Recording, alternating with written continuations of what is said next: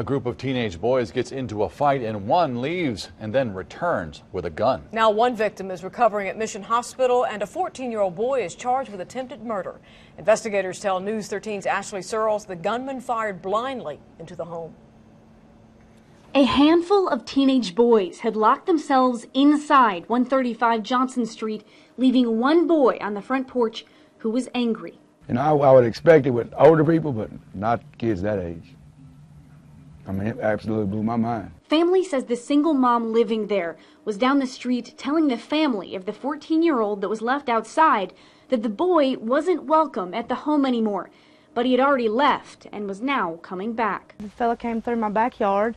He had a 12-gauge wrapped up in a sheet and come through my yard, and my husband looked at him and he looked at my husband and he goes like that, and my husband, you know, just kind of put the rake down and came on the porch. Moments later, the Colemans heard gunshots. There was a whole bunch of screaming, and one of them had blood all over him. Nathaniel Landrum saw boys running from his sister's house. So I asked my little nephew, who was one of the kids that was running, what's going on, and he told me the guy shot him. I said, shot him with what? And he said, a gun. I was like, I know it's a gun, Tyreek.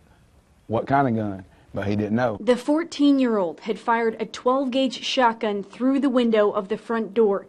Police say they recovered only 3 pellets. Most of them had hit a 16-year-old RS Central basketball player who had been standing behind the door. My nephew said that the guy that was shot said F you to the one that shot him, and the one, he got mad and went and got the gun. Landrum says the shooter then began chasing the injured boy through yards with a baseball bat.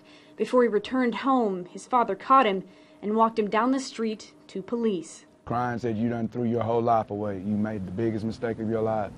Ashley Searles, News 13. The 14-year-old shooter is charged with attempted murder, but police say more charges are possible. They also say adults could face charges in this case.